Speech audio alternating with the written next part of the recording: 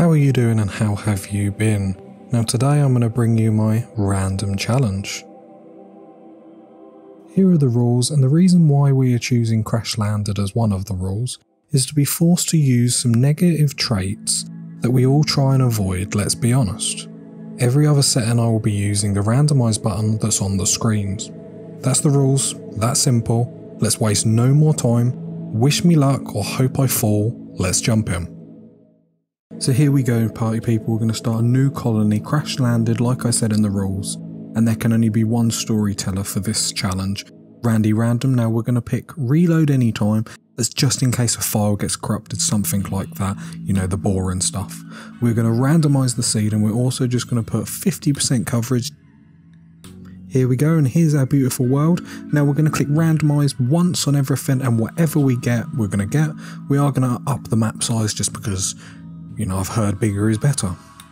And this is what we have to deal with, so it could be worse, could be better, but not really much we can say. Limestone and granite is nice though. So all year growing period, so it could have been worse, it could have been worse. Right, so let's start clicking randomise and see who we get first.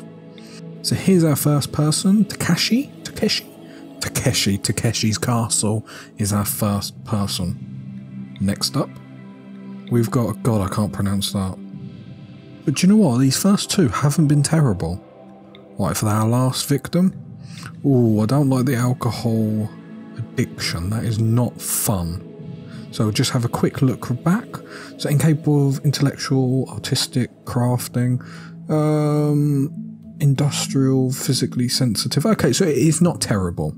Next one, I think this is, you know, careful shooter. Chemical fascination could be a bit boring, incapable of caring. And then our last one, incapable of caring, social firefighting.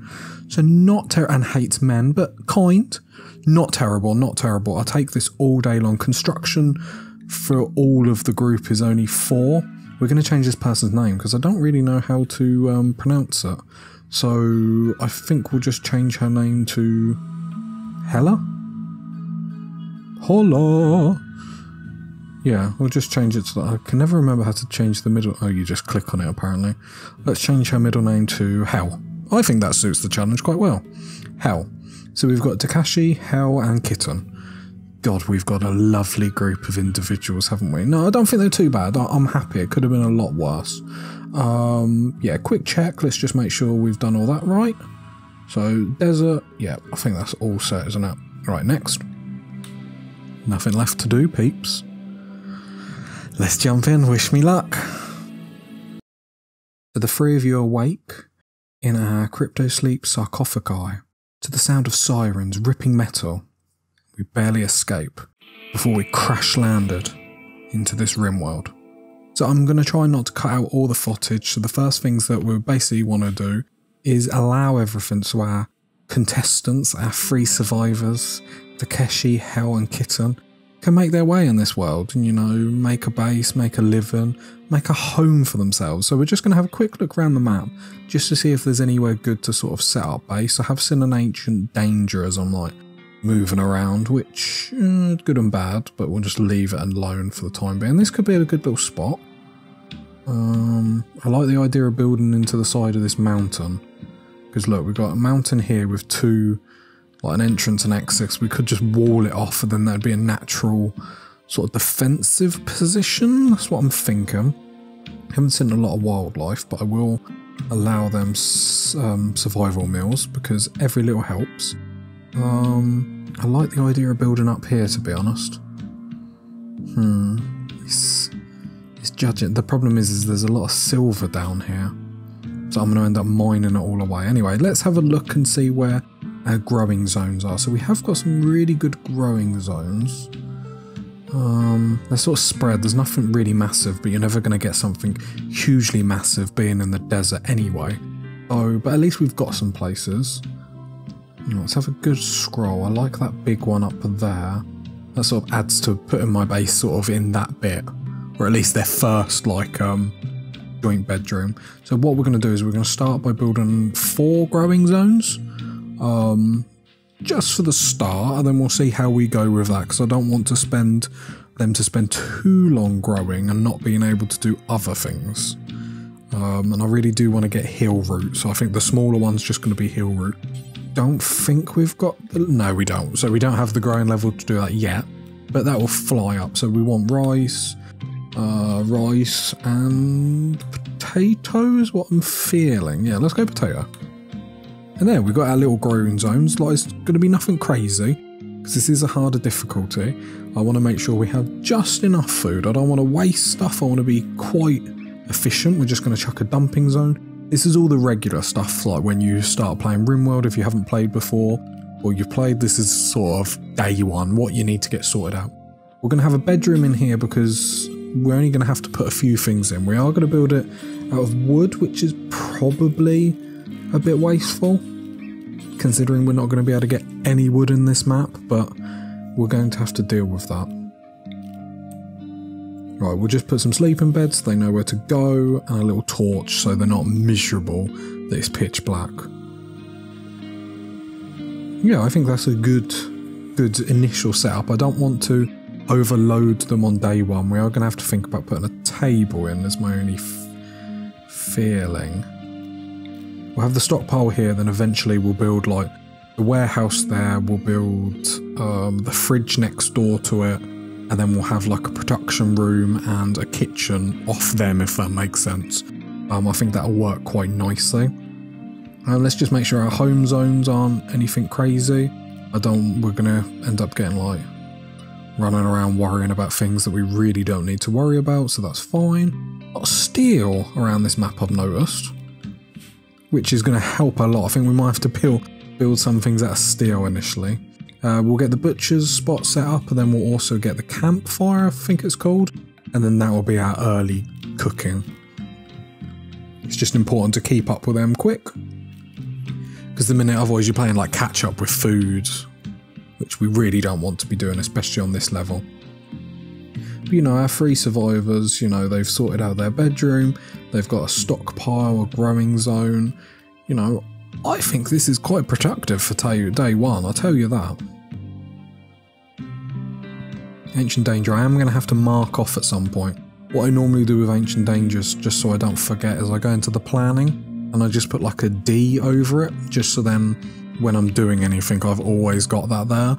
Now you can always make the argument that you know what it is, but just when you're rushing to play a game, and especially when you're recording it, I don't want to accidentally demolish the wall or remove the wall and Ancient Dangers run out.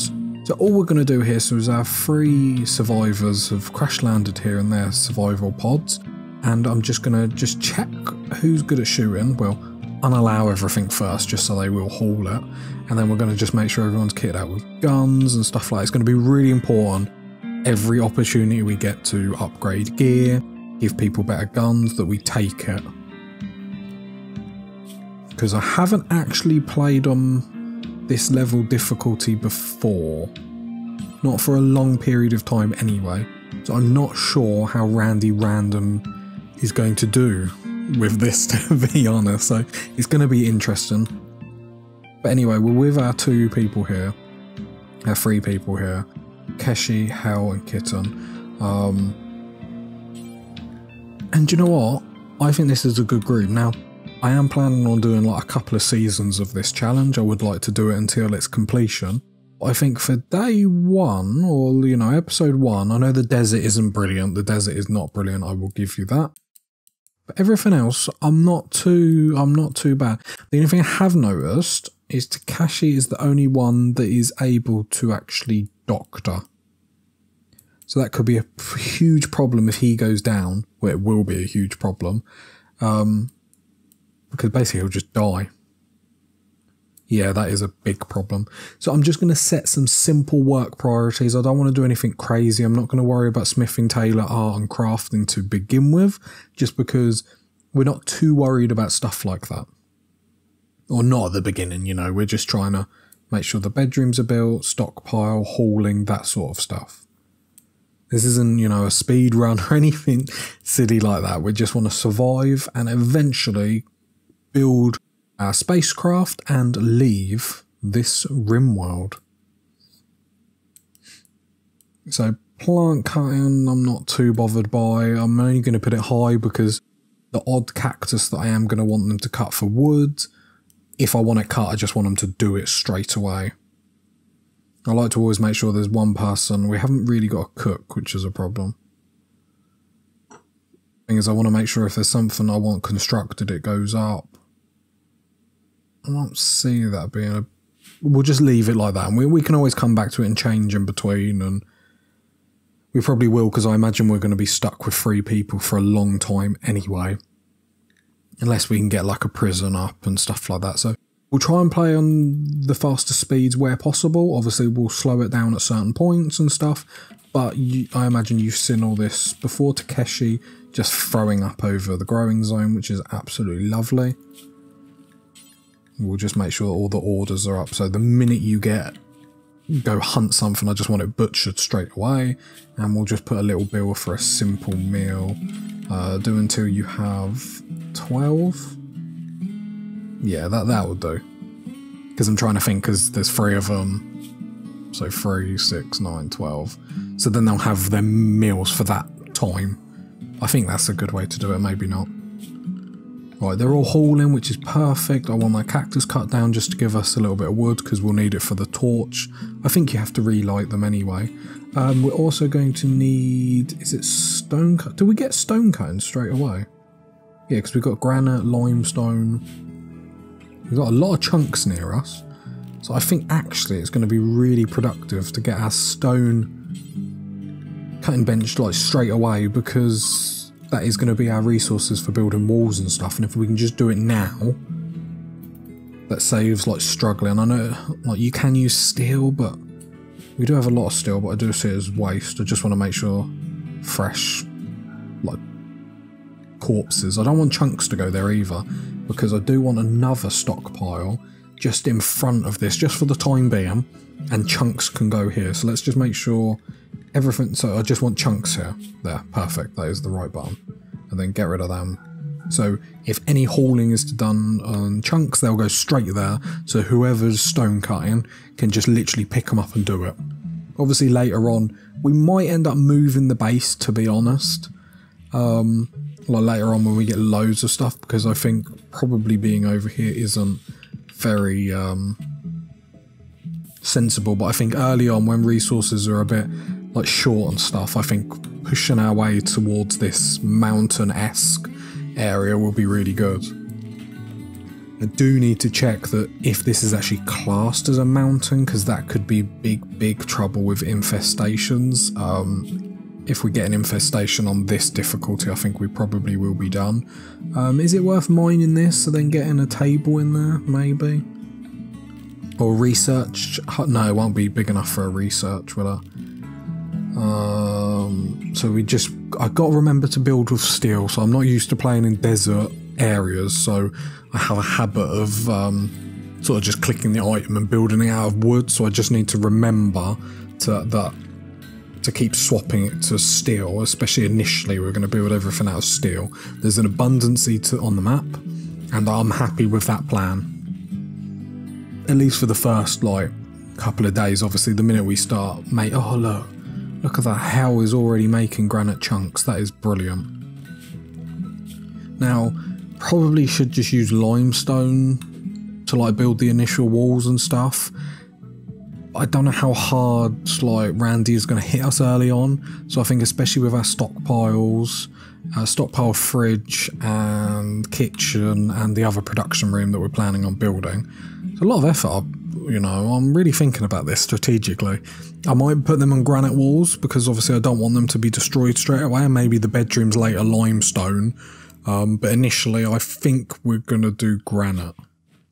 That's the plan anyway. Comment down below, like, how should I be using these materials like limestone and granite? Now I know granite, I'm sure granite has the better hit points. That's what I'm led to believe, otherwise I've just lost the plot and God knows what I'm doing. Alright, I'm really happy that everything's been getting done. You know, if I want to mine, it's getting done. I think this is a really productive group, to be honest. I will just haul the granite stones just so they're just that little bit closer. Just because then it just makes everyone's life easier. Because I only have to quickly haul them now and I'm fine. What's your problem? Rebuffed, awful barracks. There's not much we can do about that now. Like, you've got a table to eat at, although what we can do is build beds. And that is what we'll do. They'll make sure they're still, but we will build beds because they're going to be in this garrison for a little while, I'm afraid. Obviously, eventually we're going to want everyone to have their own individual bedroom. But yeah, we're not worried about that initially. Our first problem is going to be getting the fridge up. Fridge and some power. Because I played... I say I didn't play I played the Desert very shortly before this just to see what I'm sort of into. And a problem that I found that you have is obviously food. So when I say about this is because the wildlife that's going to be here is not going to be a lot. And what you do hunt, you'll go, oh, new lovers. Ah, Takeshi, joked about maturity. And that this is where I've been, like, gone wrong in my early life. You have to joke about maturity, and that's how you get the women. Oh, Wanderer joins. Oh, Randy Random. Oh, come here. Hell's sister. That is absolute. Please be good. Please be good. Please be good. Please be good. Let's have a look. Do you know what?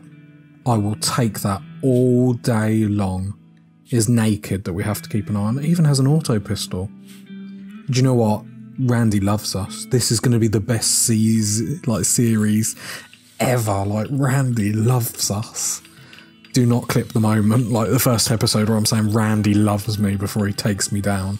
That won't be fun. We will build, we put another bed as well, another chair, just to make sure then everyone can eat, everyone can sleep in beds and stuff like that. Oh, that's really coming clutch. Like, we're going to be able to get a lot done. Like, I want to be able to get defences up by the first raid, stuff like that. We will just have like a basic outer wall. And I'm thinking having like a corridor of traps, like a 2-row. One of the...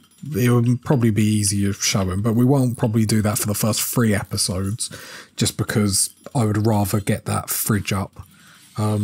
Yeah, so anyway, so what I was saying is, so wildlife is really, really like sparse. So when we kill something, we need to make sure that meat isn't going to waste and it's getting frozen. Psychic drone, so there's Randy giving us that backhand. So all males in the colony. Yeah, we've got 3 males, haven't we? No. We've only got the 1 male. Yeah, because Takeshi's our only male. Oh, that's not too bad then. Yeah, so we want to make sure all the food that we're getting is going straight into the fridge and being saved. Now, it's going to be a bit difficult to start with as I put the wall in the wrong place, because we're probably going to have to go off wind power and we're not going to have batteries, but at least it'll be frozen for little parts. So I want 2 doors just so the cold, it probably is too narrow, but like I said, this is just initial. Eventually we're going to end up moving to probably the center of the map, and we're going to have like, I'm thinking of like having a couple of walls around. So we'll have an initial wall around the bedroom, then we'll have the rest of the bit, then another wall around there, because we're going to get sappers that are going to come through our walls, which is going to be a mass problem. Not really sure the best way to sort of do defences. I might have to have a little bit of look around and stuff, because normally I'm used to just building into the mountains and dealing with infestations. If you haven't played the game, infestations is basically if you go into the mountains or any area where there is a cliff overhead, the game has a chance to spawn infestations, which are like alien bugs, and they will just wreck your life. You do not want them, they are harsh. I don't think there's a way to get rid of them other than removing that event from the game. I haven't seen anyone deal with them really well. Like, there's ways to make rooms that you're trying to tempt the game to always spawn them in, and then the idea is just like burn the room down. But anything other than that, I haven't seen anything that's like, oh, that's the best way to do it.